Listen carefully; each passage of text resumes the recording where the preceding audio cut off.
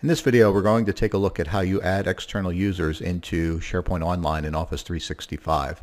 The first step begins in the Microsoft Online Services Admin Console underneath the SharePoint Online options. If we click on Manage, we'll be presented with a number of options for SharePoint Online, and one of those is Manage Site Collections.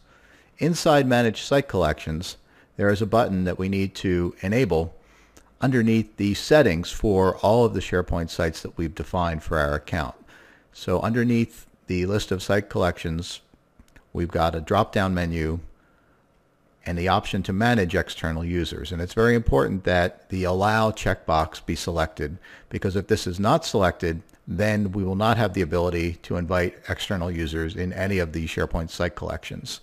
So once we have ensured that that setting is correct, we can go into the SharePoint team site, and from the site settings menu, go ahead and invite not just internal users but also external users into SharePoint.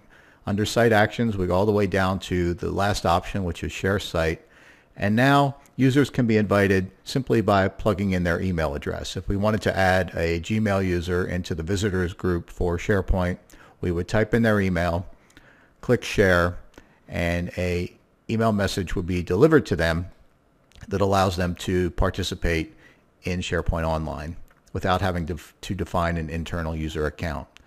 Go ahead and click OK, and let's switch over to Gmail now and take a look at what this invitation looks like from the invitee's perspective. You see that they have a big button to accept their invitation, and from this point they just have to either use a Windows or a Microsoft Online Services ID or a Windows Live Hotmail ID to define their credentials.